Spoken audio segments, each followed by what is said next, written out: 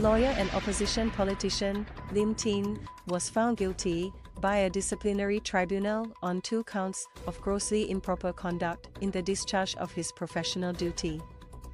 This involved $30,000 belonging to his former client, who had discharged Mr. Lim from a case regarding a motor vehicle accident claim.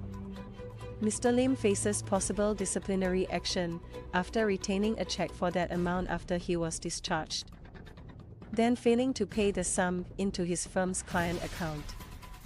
He will face the court of 3 judges, which can suspend, disbar, or fine lawyers. According to a disciplinary tribunal report published on Tuesday, Mr. Suresh Kumar A. Jazeera appointed Mr. Lim on October 23, 2018, to act for him in the accident claim. On October 8, 2019, Mr. Suresh Kumar was awarded $50,000 in a judgment issued on the case. After discharging Mr. Lim as his lawyer, Mr. Suresh Kumar appointed Joseph Chen Koh on November 13, 2019. The report did not state why he discharged Mr. Lim. Joseph Chen Koh sent a letter to Mr. Lim's firm, Carson Law Chambers, on the same day to inform him that he had been discharged with immediate effect. It added that it was instructed by Mr. Suresh Kumar to take over his case and all other related proceedings.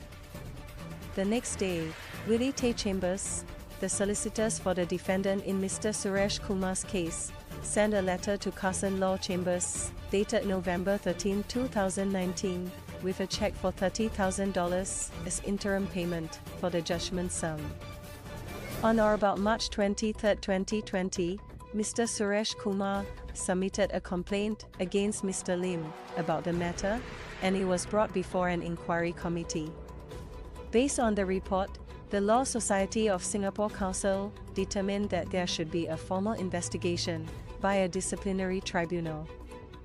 The Law Society had initially brought a 3rd charge, claiming that Mr. Lim had misappropriated the $30,000 by failing or neglecting to pay Mr. Suresh Kumar.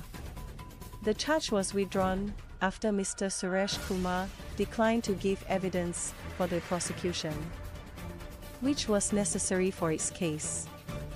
Mr. Lim argued that even after the letter informing him of the change of solicitors was sent, Mr. Suresh Kumar continued to go to the Carson Law Chambers office for meetings. Mr. Lim also claimed there was a previous arrangement where Mr. Suresh Kumar was to pay the proceeds of the judgment sum to his creditor and to Mr. Lim before he received any money. The tribunal found that Mr. Lim was fully aware by November 14, 2019, that Mr. Suresh Kumar had discharged him as a lawyer, yet he deposited the check into his firm's bank account instead of the firm's client account. Said the tribunal, Mr. Lim's act was not accidental or inadvertent, but a deliberate one. No evidence has been presented by Mr. Lim as to what actually happened to the money thereafter. The tribunal said it was troubled that Mr. Lim did not state that Carson Law Chambers had the check when he responded to the letter sent by Mr. Suresh Kumar's new lawyers.